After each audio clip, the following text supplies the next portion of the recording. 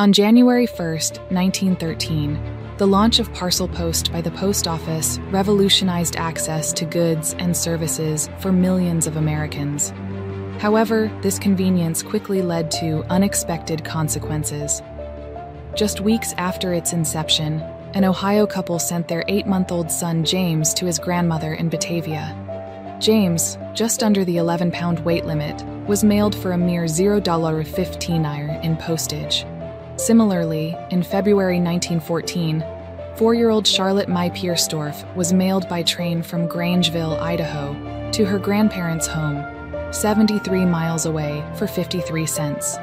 In August 1914, 3-year-old Maud Smith was sent 40 miles through Kentucky to visit her ailing mother.